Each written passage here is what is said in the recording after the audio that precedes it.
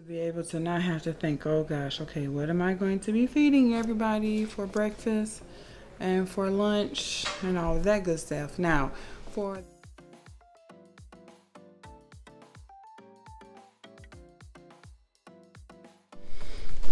hey guys, so it is Monday. Today is Monday. Yes, the 31st. And we just ate dinner. And now I am doing a little bit of planning. I was actually doing a little bit of meal planning. Let me show you. So I've got my meal plan, the breakfast and the lunch, and then I'll put in the snack on what I'll serve the children on each day. So that actually helps me to be able to not have to think, oh gosh, okay, what am I going to be feeding everybody for breakfast and for lunch and all of that good stuff. Now, for those that are coming for my homeschool pod, the parents know that they are required to provide their child lunch, and I only do that. Just don't. Obstetrician. Obstetrician. Use Google. Just put OB/GYN. Yeah. Those parents know that they are to pack their child's lunch, just to help kind of keep down on all those food allergies and everything like that. But I do provide the breakfast, which is like a light breakfast, nothing over the top, and a snack. And the snack will particularly consist of some kind of fruit or something like that. So yeah. So I was getting that all ready, jazzed up, so I can put it on my refrigerator. I've got my laminator going. Let me show you right quick. Ooh.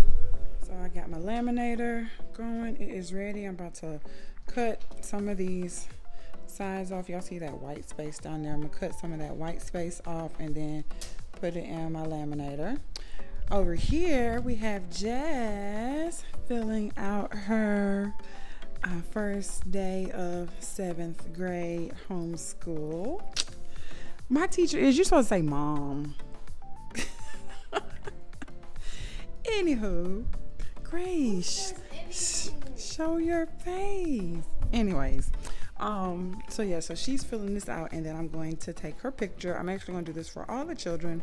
I'll have I'll work on some of it tomorrow with the other kids. So yeah, you're my guinea pig. You're my guinea pig. Hush, girl. So yeah, so she's filling this out, and then we're going to take her picture, and I'm going to show y'all her picture after. I'm going to find a beautiful scenery outside, and we're going to take this beautiful picture. And yeah, just something to have. I'm not about to do that. Grace, they know what you look like, child. What you talking about? Oh my God. Y'all see how crazy this generation is. Anyways, they all be wanting to be on all social media, but then don't want to show their face. Honey, you already showed your face. Your mother has already put you out there. Yeah, for everybody to see. I mean, it doesn't even matter anymore.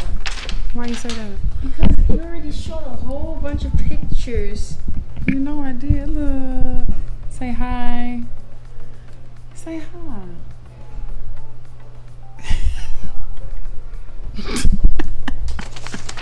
Anyways, I'm gonna cut, I have a, what's this called? What is this called? I'm drawing a blank right now. Anyways, it makes sure I have perfect cuts and all that using my blade. I had this in my classroom, so brought it on home so I can use it here at my homeschool pod. Yeah. Ooh, so we are going to get this all fancied up, and then I'm gonna show you a picture after I am done what it looks like. All right.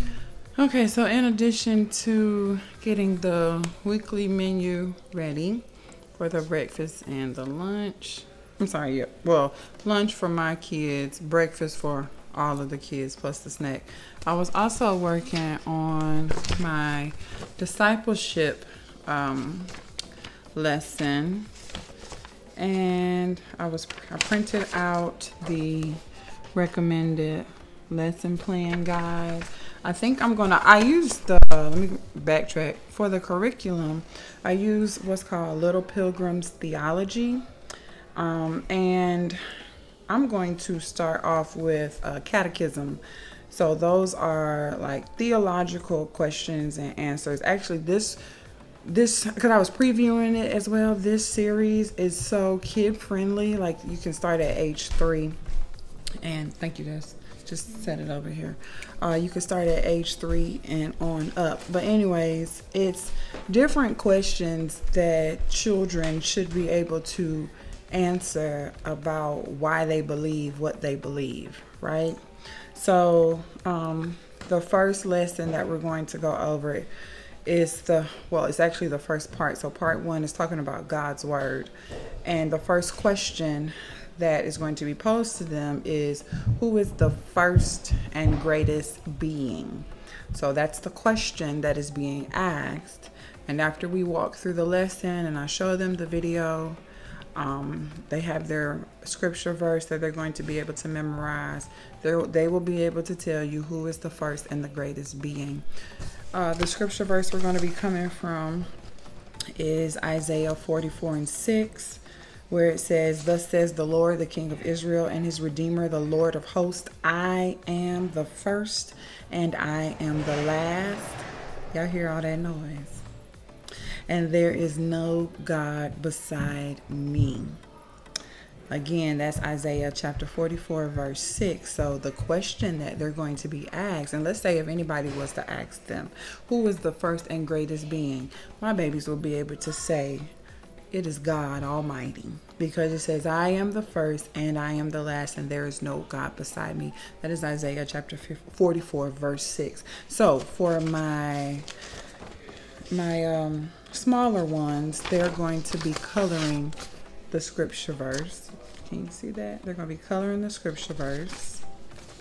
Langston is going to be tracing, to help him with his handwriting, he's going to be tracing the memory verse.